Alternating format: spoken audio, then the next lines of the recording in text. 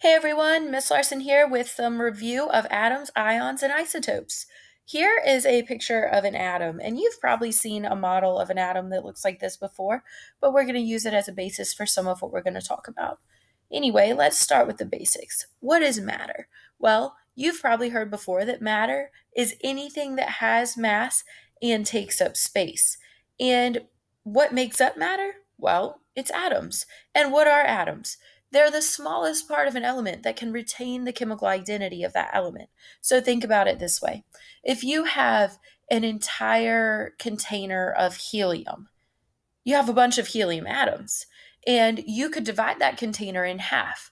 And then you could divide that half in half again, and divide that half in half again, and over and over and over and over and over. And eventually you're going to have a very, very, very small portion of helium. Well, once you get down to having two helium atoms, you can split those atoms to have one helium atom.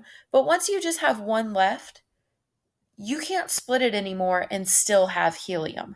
So atoms are the smallest part of any element that retains the chemical identity of that element. Like I said, if you had one atom of helium and you try to split that, you'll just no longer have helium. So what makes up an atom? Well, you've got the nucleus, which is made up of protons and neutrons, and then electrons are on the outside, which you can see here in this diagram. Now, here's information about those particles. Protons have a mass of 1 AMU, or 1 atomic mass unit, and a charge of positive 1. Neutrons have a mass of 1 AMU, or atomic mass unit, and a neutral charge, or a charge of 0. Electrons, which are outside of that nucleus, have a different kind of situation here. They have a mass of 0 AMU. That does not mean that they literally have no mass. It just means that their mass is so incredibly tiny that it is not counted as part of the mass of an atom. The charge of an electron is, as you might know, a -1 charge. When we're looking at the basics of atoms, we would consider a couple important numbers. The mass number is the number of protons plus the number of neutrons. Like I said before, electrons have a very incredibly tiny mass, and so they are not counted when determining the mass of an atom. Pretty much all of the mass of an atom is contained within its nucleus, and nuclei are very, very, very, very, very dense. So there's a lot of mass in terms of like pounds per square inch or kilograms per square meter in contained within the nucleus. It's very dense and it's very massive compared to the rest of the atom. The atomic number is very important, and we'll talk about that a lot when we talk about ions and also isotopes. And that atomic number is the number of protons. It is going to also not only just be the number of protons, but also give an element its identity. So if you know the number of protons, you know which element you're dealing with. Now, some people might ask, with all these charges going on and with all of those protons with a big positive charge in the nucleus, how do atoms actually stay together and not fly apart? Well, there is some force of attraction between the positive nucleus because of those positive protons that are within it and the negative electrons that are outside of the atom that help hold it together. And the other reason, if you think about why do we have all these neutrons? Well, the neutrons are kind of like the glue that holds the nucleus together. They space the protons far enough apart that those positive charges don't cause the nucleus to kind of repel itself and burst apart. So neutrons are pretty important in terms of letting the atoms stay together. Next up, we're talking about ions and calculating electrons. When you hear ions, I want you to think electrons. Now, in a neutral atom, you have the same number of protons and the same number of electrons because the charges cancel each other out, which leaves you with a neutral atom. But ions are when you have an atom that has a charge, either positive or negative. Now, in class, we've talked about cations and anions. Cations have a positive charge. They've lost electrons. Not elections, but electrons. I'll fix that typo.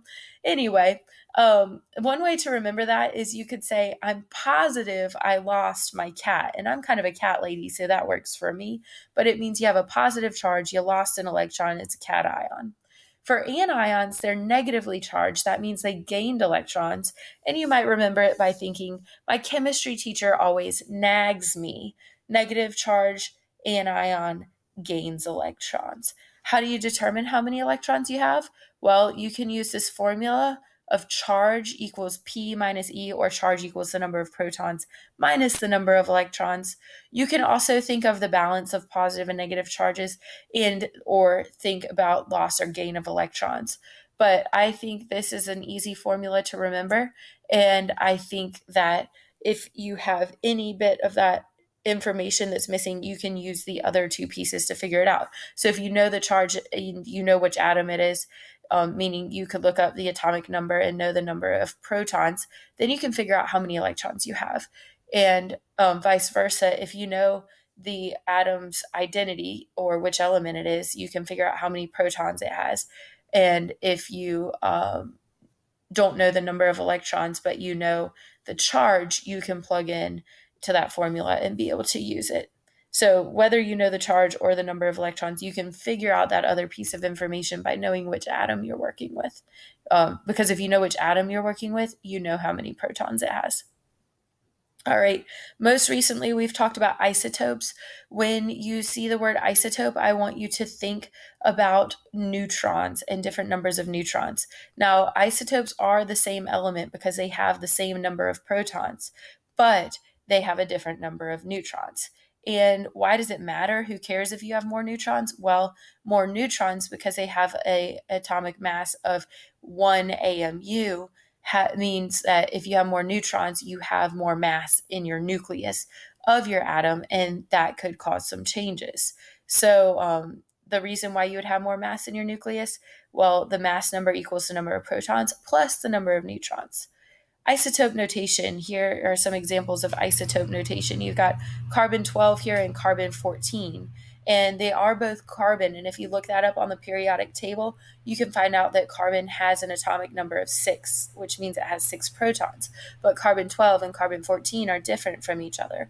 Carbon-12 has 6 neutrons, and that means that 12 being the mass number minus 6, the number of protons, leaves you 6 neutrons in carbon-12. In carbon-14, it's a little different because in carbon-14, you have a mass number of 14 minus 6 protons leaves you with 8 neutrons. So the number of neutrons in these two isotopes is different, and that has different impacts on the atoms themselves. Well, what does that mean? Well, carbon-12 has a stable nucleus, or what we would call a stable nucleus, and carbon-14 does not have a stable nucleus. It has an unstable nucleus.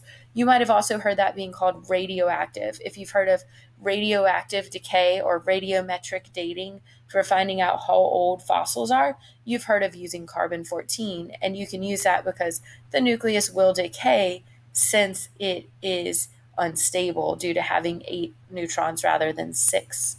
How do you figure out how many neutrons you have? Like I said earlier, you can find out how many neutrons you have by taking the mass number and subtracting the number of protons, or the atomic number. So mass number minus atomic number is the number of neutrons.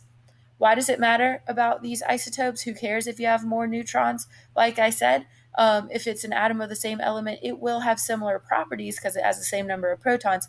But if there are different numbers of neutrons, then the nucleus could be heavier or lighter, which could end up making it unstable. We can write these isotopes in a couple different ways. You can write it as nitrogen 14, and the 14 there refers to the mass number, or N14. N is the chemical symbol for nitrogen, and that tells you the mass number. But a more helpful way to show isotope notation is right here. And in this case, you actually show the mass number and the atomic number and the charge. So this one is not only an isotope of nitrogen, but it's also an ion of nitrogen because it has a charge.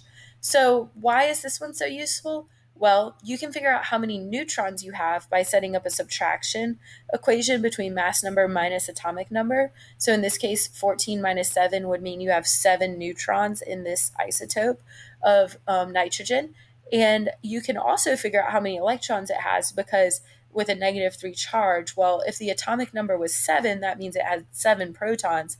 And if the charge is -3, negative ions or anions have gained electrons, meaning that you went from normally in a neutral nitrogen would have 7 electrons, but now since you've gained 3, you have 10 electrons, giving you a -3 charge. So in this notation, you can figure out the number of neutrons and the number of electrons pretty easily.